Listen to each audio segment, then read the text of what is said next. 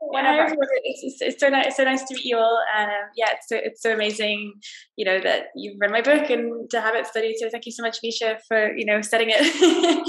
Yeah, I love talking about your book.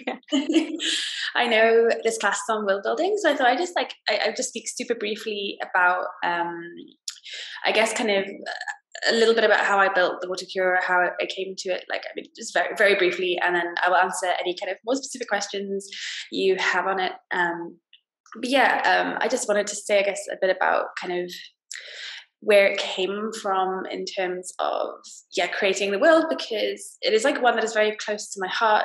It is my first novel, and it's also really inspired by the countryside where I grew up. So I grew up in rural Wales, in a place called Pembrokeshire, which is on the coast.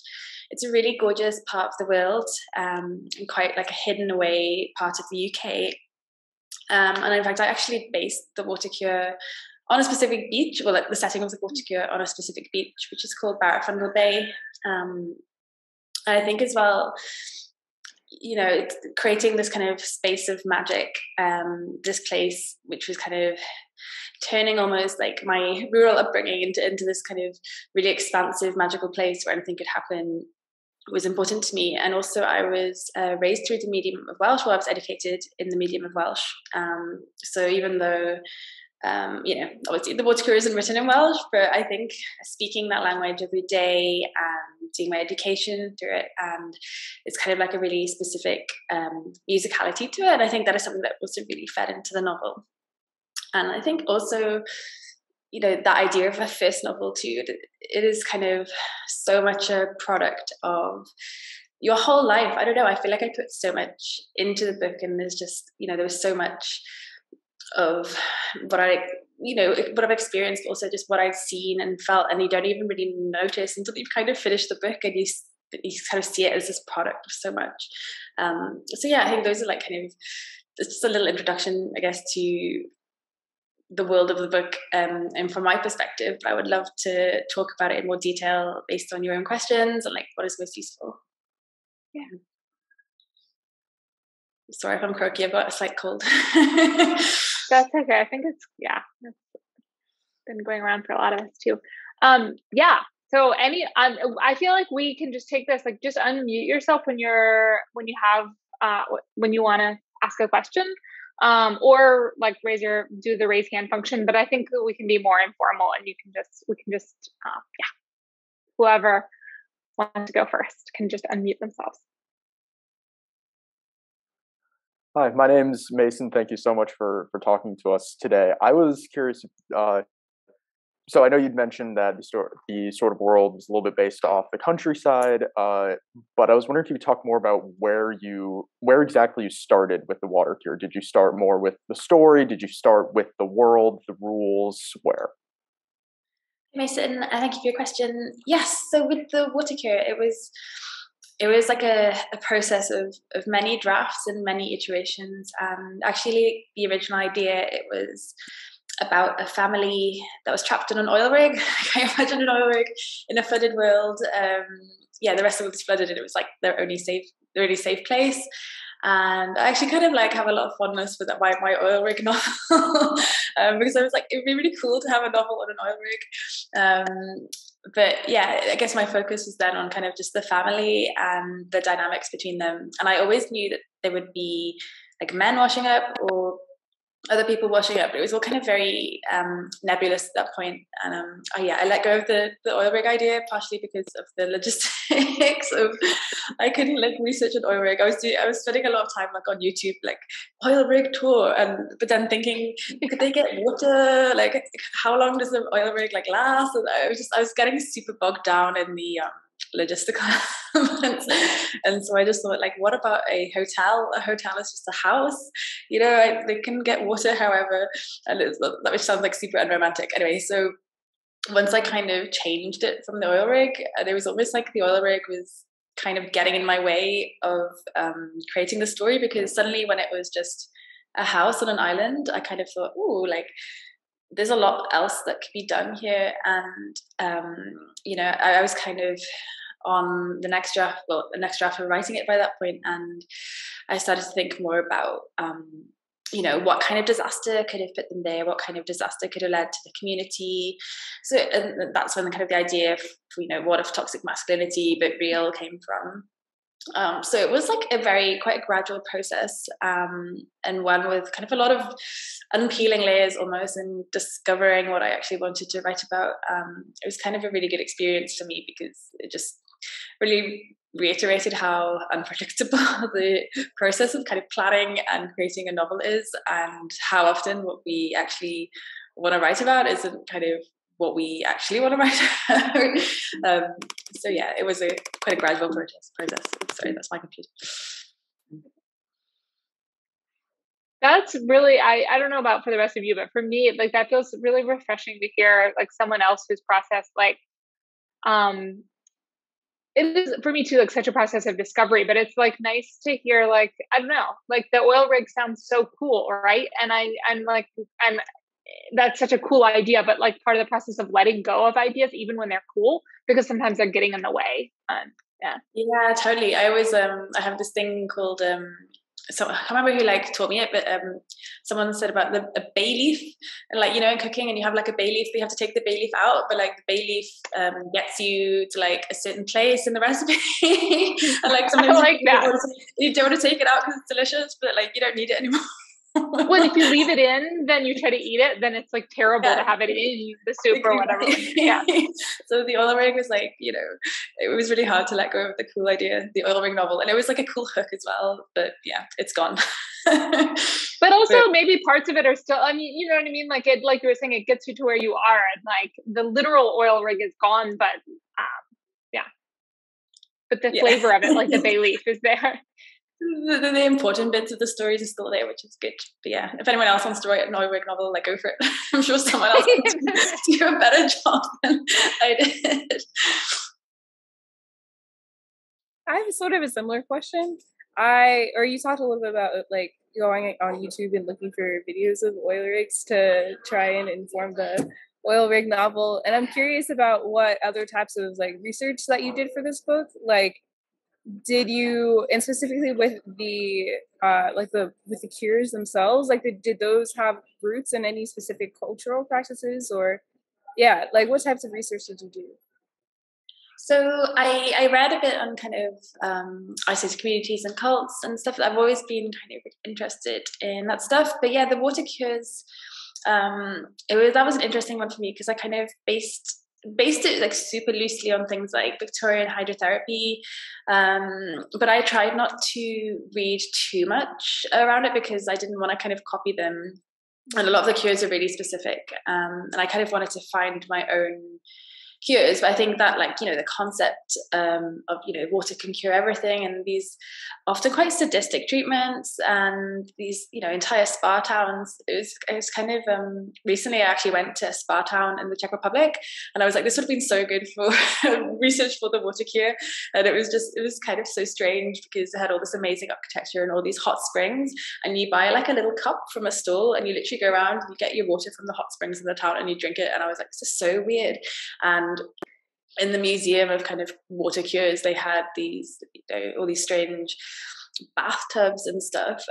So that felt like almost like a research that was too late. But yeah, I was reading a lot about I think it was the reasons why they treated people for these things as well, not just for like health, but for things like being a hysterical woman, being someone who needed some kind of form of release, and how that tied into things like I guess like the history of the invention of the vibrator and things. So all these things which were kind of aimed at this sort of purity and purging, but also this emotional release that really resonated with me when kind of creating the cures in the water cure.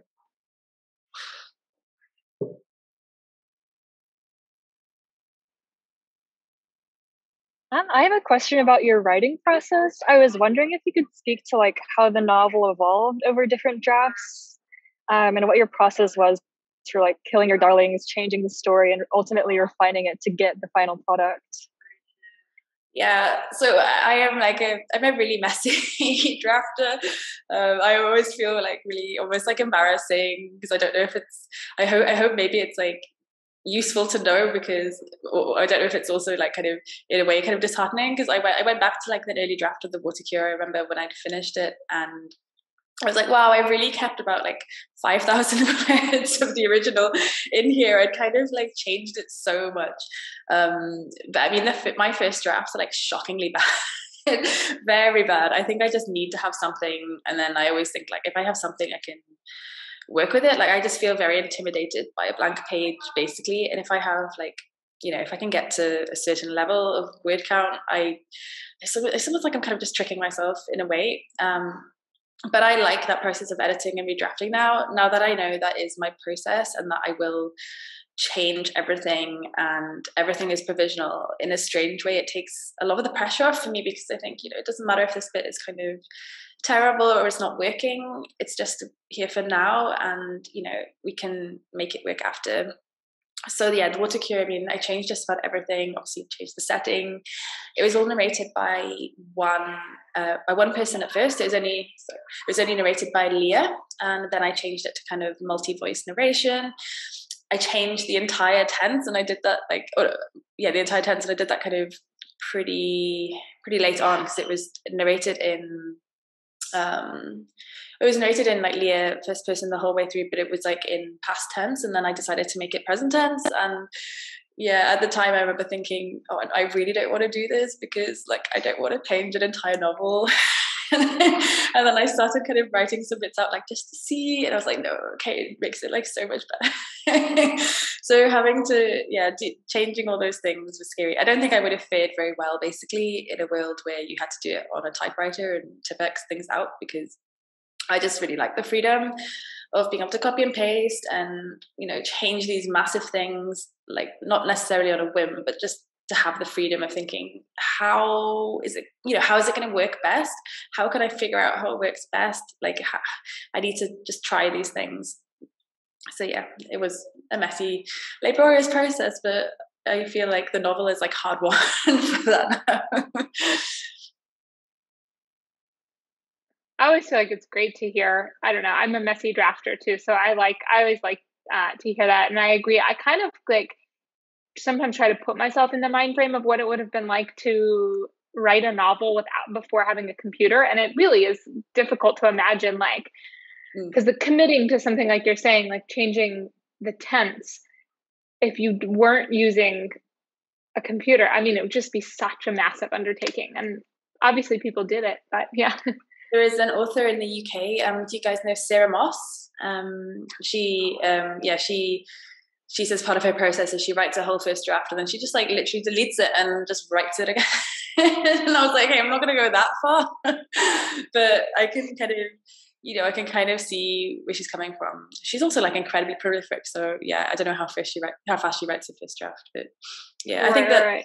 If I was writing in the typewriter era, I would have been just like terrified to even press a key, I think. And I think, you know, actually not having that terror and not having that idea of a kind of sunk cost fallacy, but I mean, having it like in a different way, but I think it really frees us up quite a lot.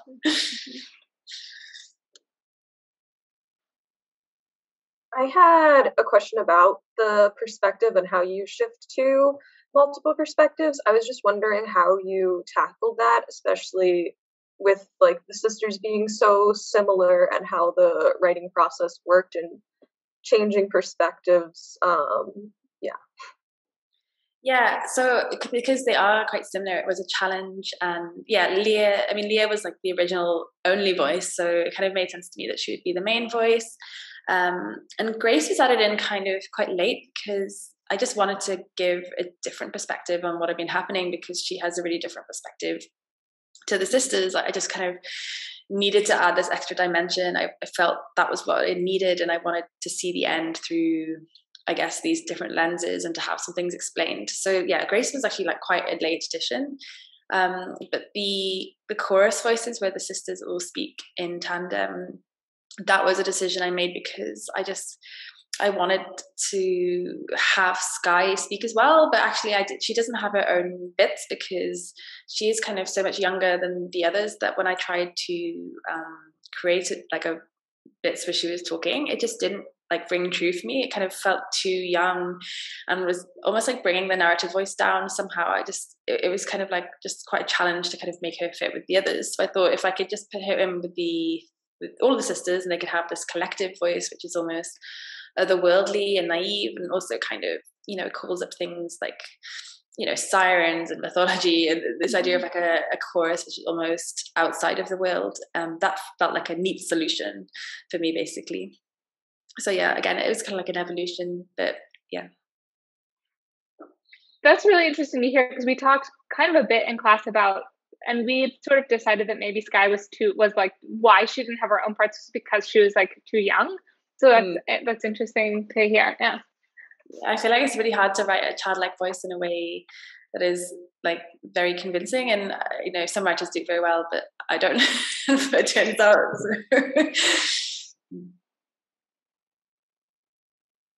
Yeah, I had a question, just a little bit more about what the publishing process looked like for you, especially since you were saying it's your first novel. Yeah, sure. Well, I wrote a book before The Water Cure that was kind of my novel in a drawer. So that was my first experience of publishing, basically, because I got my agent through that novel, but it wasn't published. It didn't get picked up by a publisher. So my lovely agent Harriet was like, "Oh, just write another book," and I was like, "Okay." So I wrote The Water Cure. Then it took me about 2 years, but I think I was just kind of so, you know, I was kind of so angry by the process of having written a book and then it didn't get published. And I was like, I know this book is good, but I know I can write something even better. And, you know, I'd had this idea rattling around for a while. So I was working full time. So I was working on it in kind of the mornings and weekends, evenings and stuff. And yeah, I just kind of, I don't know, the story just had such a hold on me that I kind of got super obsessive by it by the end. But then my agent was so amazing through the whole process, and, you know, kind of really held my hand and was there for me when I was like, I don't think I could do it. She's like, you can, you've done it before, like, just come on. And when it was ready, then she sent it out to publishers, and you know, I was kind of fully expecting a repeat of like the heartbreak from like 2 years before, but this time there wasn't a heartbreak. It was good. We had several offers, and so it went to auction in the UK, and yeah, we got the deal that way. So it was a long process, but I think it was ultimately worth it.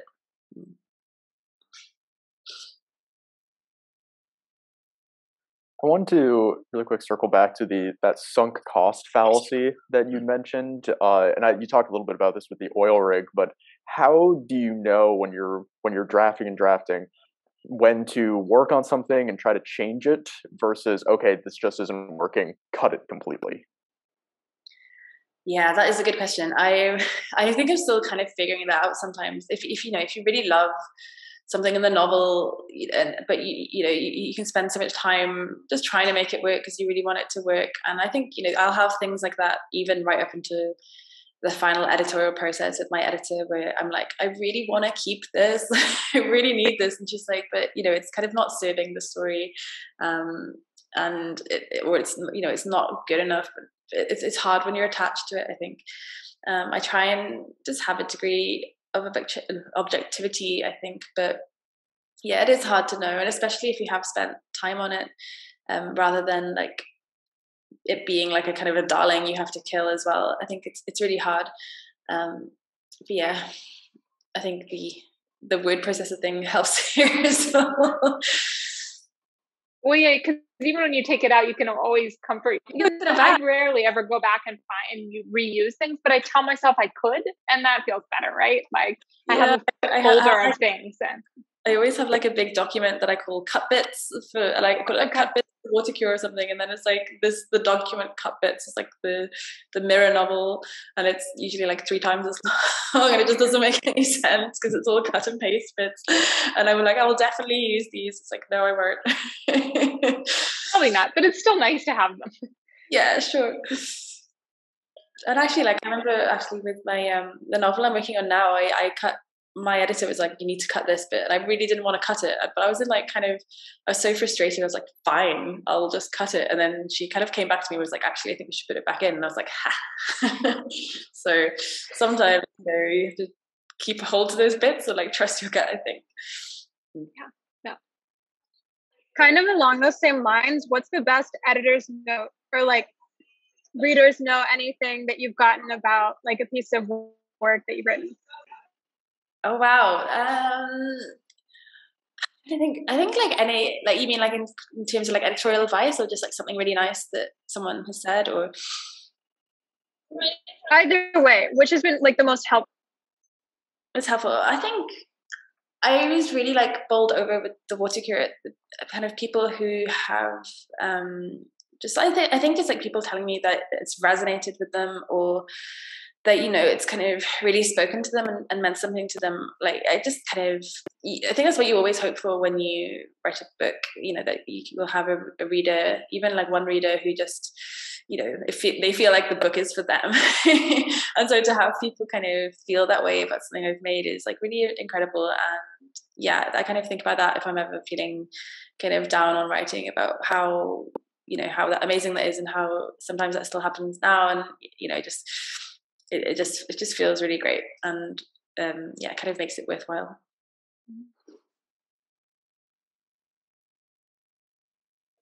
I was curious about kind of the other question, like if you enjoy having people besides your editor read your drafts before they're done, and kind of what advice you found most helpful from someone else. Yeah, so I often shared I kind of am not a big share of drafts, but only because I don't have, I guess I don't have so many, I do have a lot of writing friends, but it's kind of like, we're not so much kind of workshop friends, and more kind of social friends.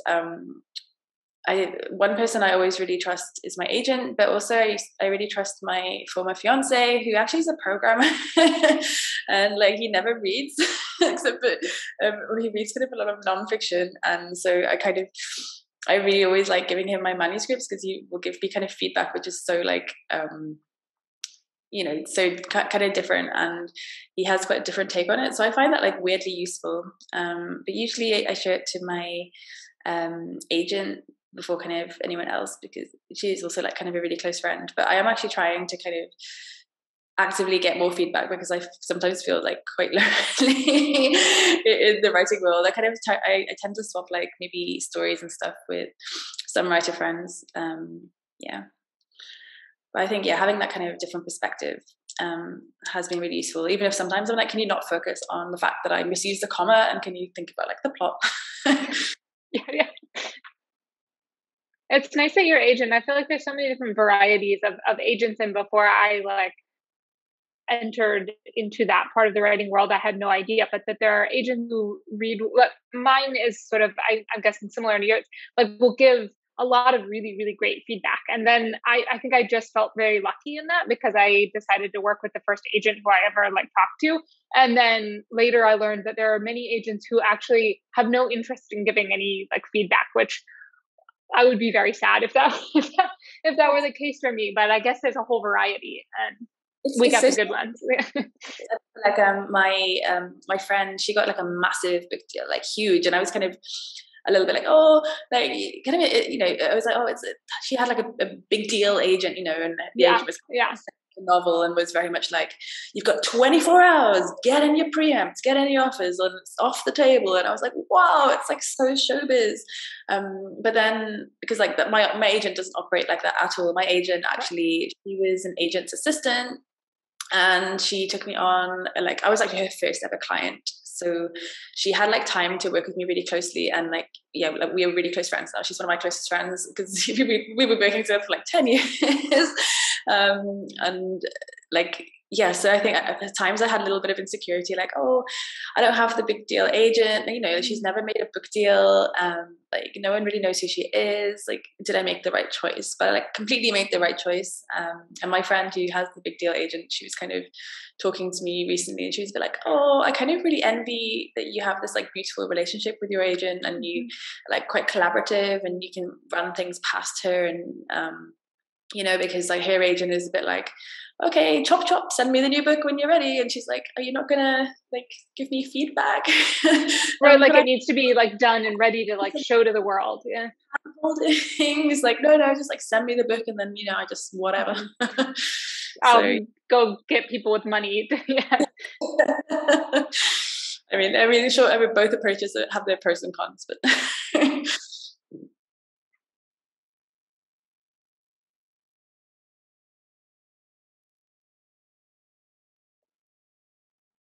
I had a question about. Oh, go ahead, Tyler. You're good. Oh no, you can go for it.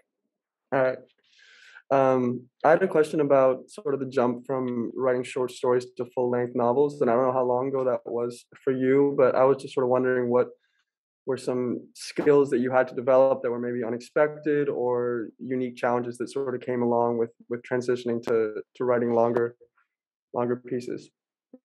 So I started I used to write poetry, which is obviously super short, and then I went to a university and I did like a creative writing minor with my English degree. And one of the options was that you could, instead of doing like you could choose between an academic dissertation or you could do a creative dissertation. And so throughout my degree, I'd kind of been writing short stories, but I mean, I just couldn't, they were more like flash fiction. I couldn't really figure out how to sustain a longer narrative. They were maybe like 1,000 words. And because I was coming from a poetry background anyway, it was a bit like, oh, I don't really need a plot. Like I just need like one beautiful image, whatever.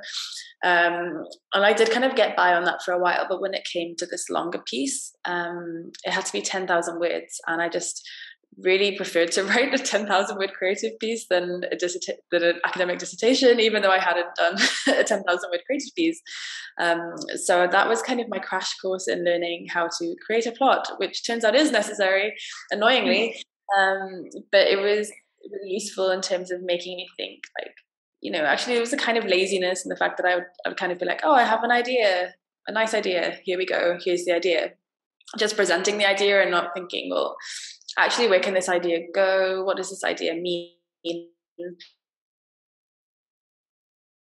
And kind of writing short stories after uni. And I was also writing like my first novel, the one that didn't get published at the time. And I've always preferred writing novels ever since that experience in uni, where I discovered like, oh, actually writing a long piece is super satisfying. I think I like that satisfaction of sitting with something quite a long time.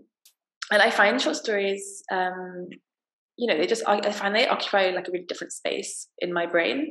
And I like having that space occupied. I think it's like a refreshing change from the long thing, but it still feels, I still find them like quite difficult. I actually haven't written a short story in ages, and I'm like, have I lost the ability? Because I've been writing novels too long, but I don't think it actually does go away. I think, you know, there's like with a short story, you have to realize it's like a novel in miniature, I guess. You have to realize like the whole thing, and you can have so much in it. It's almost like kind of less forgiving than a novel, but I really love them, and I've been reading a lot of short stories recently to try and prod me to remember how.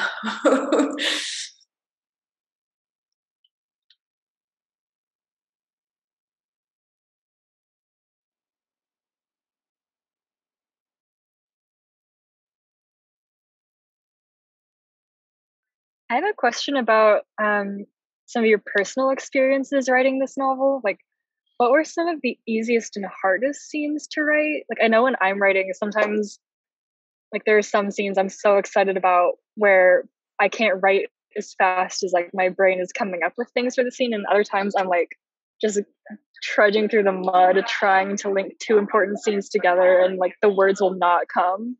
So I was wondering like what scenes from the water cure were some of the hardest and easiest for you to write?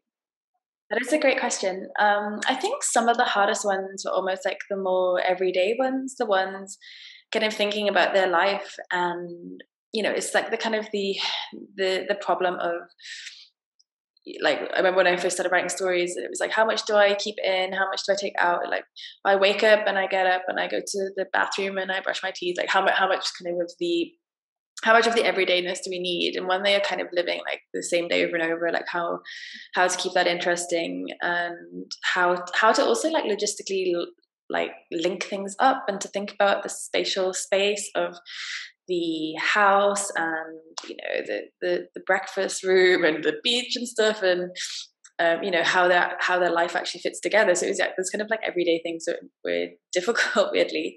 I think the easiest scene for me to write was Shower's death, because I just felt like by that point I was on this like kind of red rush of almost like finishing the book and feeling like, he's gonna die. And I was thinking a lot about like the painting with like Judith taking off the head of Holofernes kind of thing. I was like, I don't know, I just really relished writing that scene because it just felt so kind of bloodthirsty and over the top almost, even though, I mean, it was kind of restrained in the final draft, but it just felt like a good ending, I guess. Satisfying. When we were talking about that part of the book in class, I had meant to, and then we got into our conversation, I forgot, but I was going to pull up that painting. That's funny. I mean, it makes sense that you kind of had that in mind at some point, but yeah.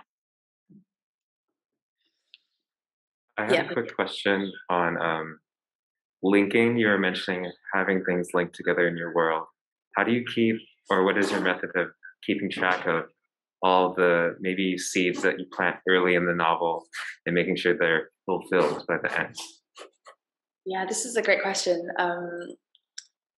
It takes a lot of trial and error. I think like with writing, I kind of like taking sometimes quite an analytical approach to the things like the scene structure, because I can find it really hard to kind of just keep track of everything and remember where everything is. I don't know if any of you guys like use Scrivener or any kind of program like that, but I use just a really chaotic system of Pages documents. And so making sure that all the loose ends are tied up and everything made sense was difficult. I kind of actually wrote like a spreadsheet, and I would kind of put summaries of all the scenes, and even sometimes put notes like, what is this scene achieving? Or like, things to kind of help me almost see the novel at one glance, like so I see the shape of it and the structure of it, and see like what needed tying up and what needed like more work and stuff. So that helped me.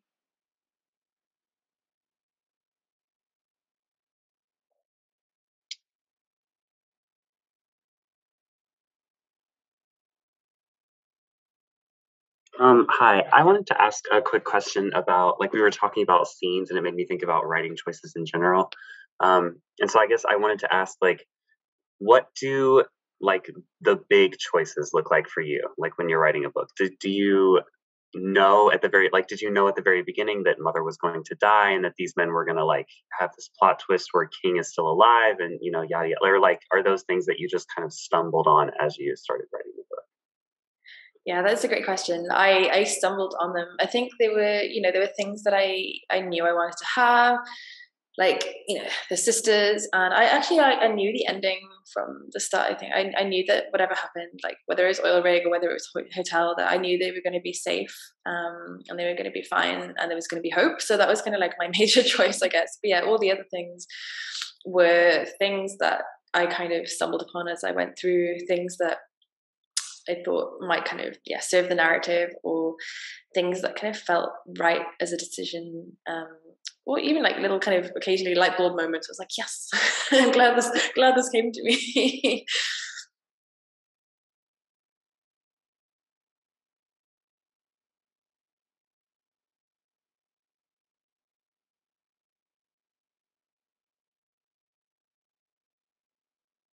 I'd love to hop back to the publishing process for a second. I'm wondering, like, what did the timeline look like from like you starting writing this, you writing different drafts, you getting in contact with an agent, like the first copy being birthed into the world and people's bookshelves? Yeah, I think with the Water Cure, it actually to me, I mean, I guess it's kind of objectively long, but it kind of felt pretty fast. I think I started writing it in 2015, about 2015, maybe like a little before, and then we sold it in 2017 in the spring, and then it was quite a fast editorial process. Like I worked on it through that summer, and we had like a finished manuscript by the autumn. We had proofs out by the autumn, and then it was released in spring 2018. So it was about like, from kind of first draft to publication, it was like 3 years, which actually that does seem kind of fast.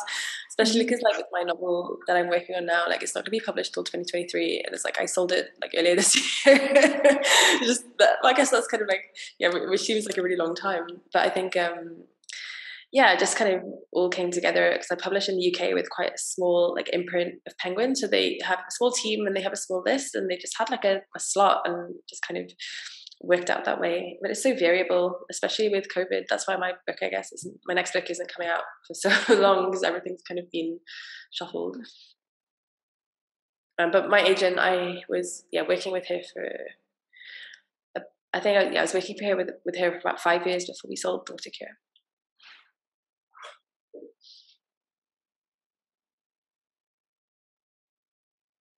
So we talked a lot about like feedback and everything and what you changed and what you cut out. Was there anything that someone told you, hey, I don't know about this, that you were like, no, I really like this, we're keeping it?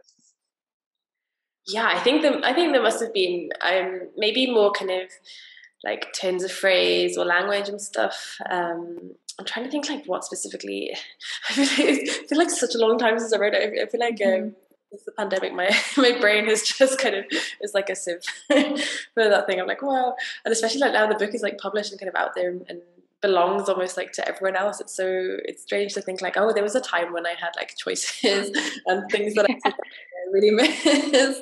I'm trying to think. I think maybe it was more like language things, and I think also my editor made me compress the time scale, which actually totally makes sense, because compressing it into like a week does make a lot more like sense in terms of the narrative and stuff. I think in my original kind of thought it was just the whole kind of like long lazy summer, but I don't think I was particularly attached to that. But I do remember with my second novel, Blue Ticket, there was a whole part at the ending that like I really like I shed some tears with my editor about having to cut it out, because she felt it was like almost like kind of really surreal birth dream sequence, like set in a hotel, and a hotel of like pregnant women, and my editor was like, oh, it's kind of like really beautiful but makes like zero sense, and like need to lose it. And I was like, oh, but it's like beautiful and psychedelic, and you know, like anything can happen, it's speculative. And she was like, no, like people are going to read this and be very confused, like I'm very confused, it's beautiful. And I was like, okay. So I was really sad to lose that. I think that's like the main thing that I've been sad about during writing is having to lose something that was sometimes having to make that compromise between something which is, you know, feels really dear to you but just pure doesn't make sense.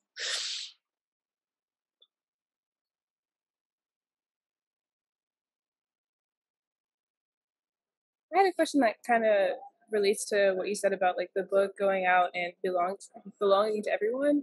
And I'm curious about like how you think about this book's like position in like fiction and like the genre or like body of work that is sort of similar to this. Like when I was Googling the book, I saw a lot of comparisons with The Handmaid's Tale, and I was curious about like if you had thought about connections to that book, or if you thought that it existed more as separate, or how those comparisons make you feel. Yeah, that's a great question. I think like my feelings on it have kind of evolved. So at the time I was like, obviously it is definitely like feminist dystopia. I kind of didn't write it like that, but it felt like that made sense in terms of classifying it, because, you know, it's kind of like a bit science-y fiction-y, and, you know, it did have a feminist element, so it's like I'm fine with that. But I feel like maybe it is still, you know, you still definitely place it within that, but it's almost like the weird little sister, the spooky cousin. It feels, I think, more like literary to me, whatever literary means, you know, but just in terms of, I don't know, because I felt when I was writing it, I felt I was not trying to be experimental, but I wasn't writing specifically to kind of a traditional narrative, and we had the kind of playing around with voices and stuff. And because the focus was not on the actual world and the disaster that had happened, it was more about the kind of the family element and the relationships between the sisters and their relationships with themselves. And I kind of felt it had more in common with things like, Shirley Jackson, We Have Always Lived in the Castle, and those kind of spooky, gothic, almost like haunted house narratives. So yeah, I think it definitely has like its own little odd space in that kind of genre, but I wouldn't kind of necessarily, it fits uncomfortably.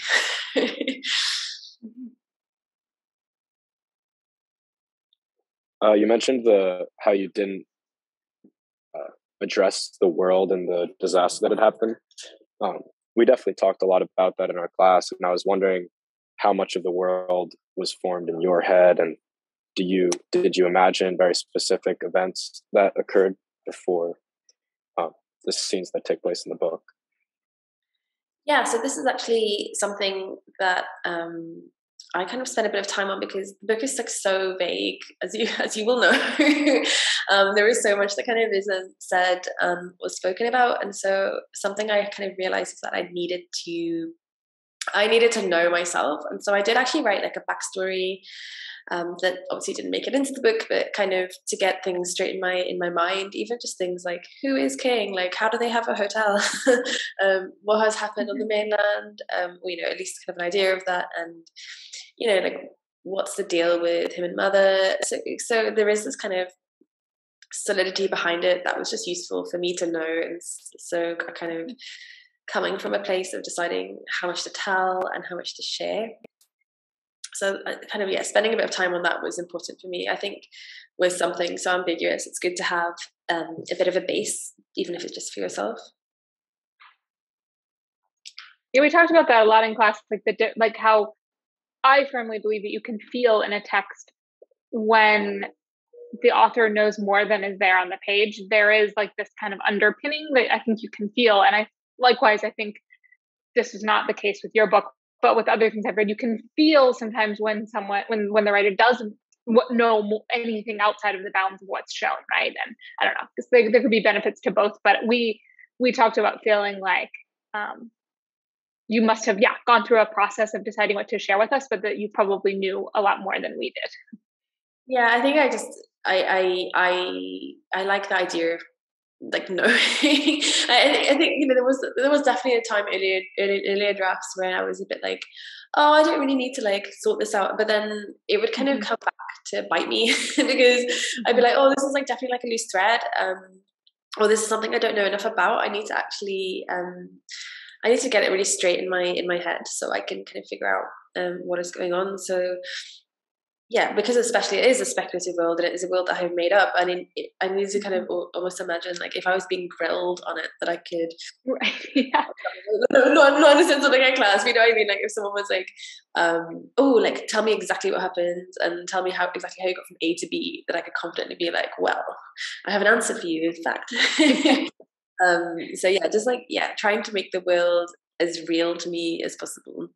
But I think in terms of how much you tell the reader and how much of that ambiguity you're willing to concede, it's such a fine line to cross, isn't it? Because it's really kind of trial and error. And sometimes I wonder, because The Water Cure is my first book, if I could have maybe let on a bit more, but yeah, I don't know.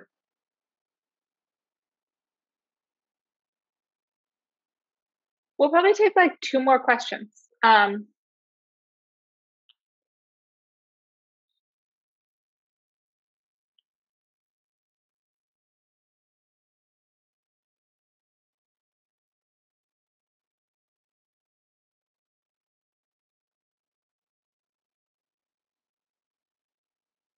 Or if everybody feels like you've already gotten to voice your questions, that's fine too. But I'll give us just a little space in case there's anyone who hasn't got to ask the question yet, or another question or anything that came up as we were talking. One thing that I actually am still curious about. So we talked a lot about the writing and the publishing processes and everything. What is the part of the process that you look forward to the most, and what part do you dread the most? So I kind of both of them are like editing, actually, I think, for different kinds of editing. And I'm going through one right now, and I've just been through one. I think, well, actually, I really like the first draft process. I really like the kind of, I guess, like, as the honeymoon phase. I'm like, yay, I'm writing a new book. This is fun. And then, it kind of, I mean, that bit doesn't last so long. It's like, oh no, I've reached 20,000 words and I don't know what to do. There was a point with the book that I'm working on now where, like, I got like fully halfway through, and then I was like, it's just not working. It's not working. And that, I don't like that bit at all. I also am not a massive fan of my kind of first round of edits with my editor, like when it's the big structural stuff, and I basically just have to try and fix all the things that I've been ignoring. And we've had, again, this beautiful honeymoon stage of like, oh, we just bought your book, hooray, I love your book, here's some thoughts on your book. And then I'm like, oh no, these things are actually really difficult. You know what I'm talking about? These things are like really difficult to fix. But the other bit that I like, which I am on now, when I've made it past that horrible editing bit, is the bit where it's more like line edits with my editor, and they kind of just I don't know, it just feels like more easy to digest, and you can really see the shape of the book and what it's becoming, and so it kind of just feels more motivating and satisfying than having to be like, oh, I've got to fix this massive plot hole. It's like, I've got to make this sentence good.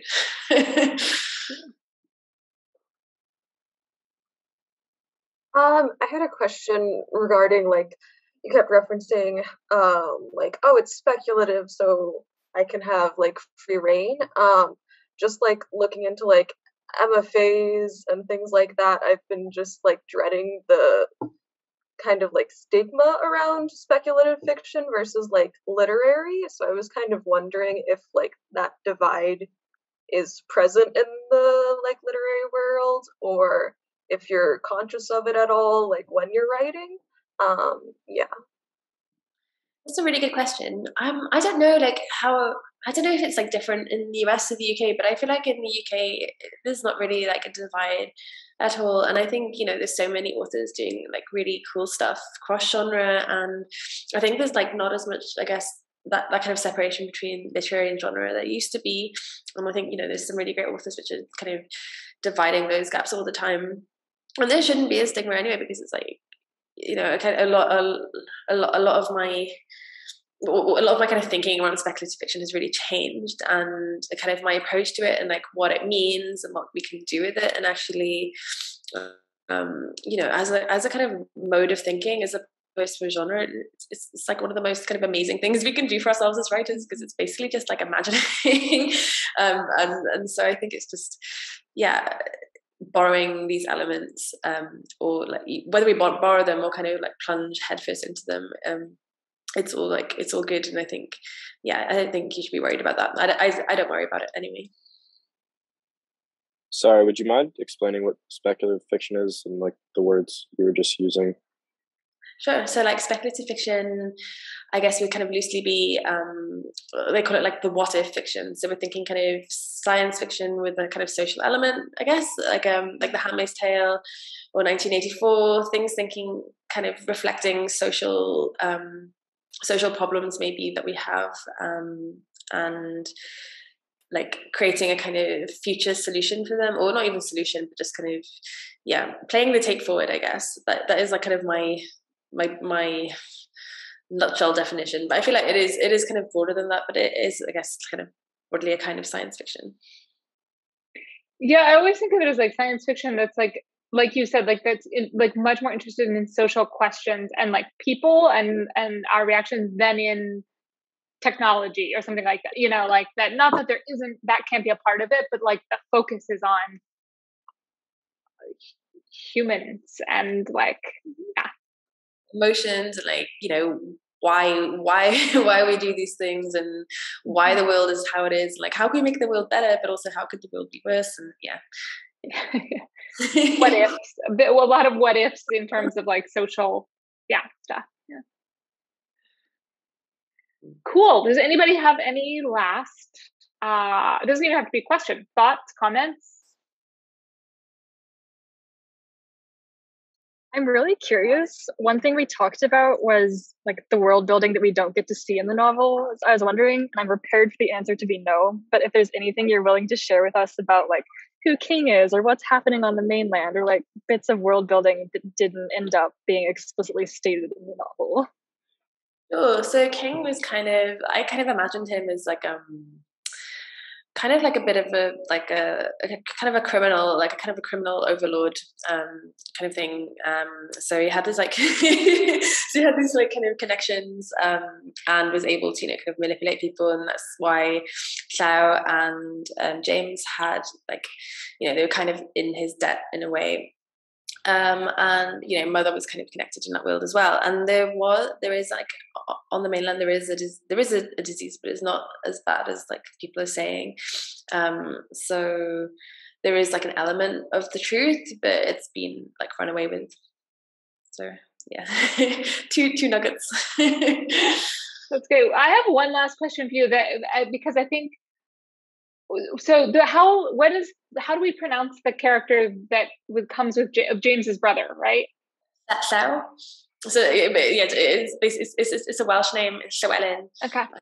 It's hard to say. You have to do like I can't even describe like it's double L, but it's like you kind of put your tongue behind your teeth and you go Okay. Well, I don't know if I can pronounce it, but it's nice to hear it. Like because we talked in class and we were like, well, we have no idea, so we just called him Lou, but we knew that wasn't right. So yeah. Lou is also fine. It's like I would not expect anyone who is not like raised with the Welsh language to say it. Like even my dad, who's lived in Wales for like 40 years, can't even do it. So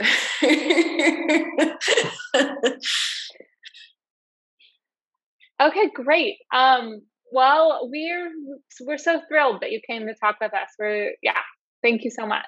It was all mine. Thank you so much. It was so nice to speak to you all, and thank you so much for like having me, and hope you all have a great weekend.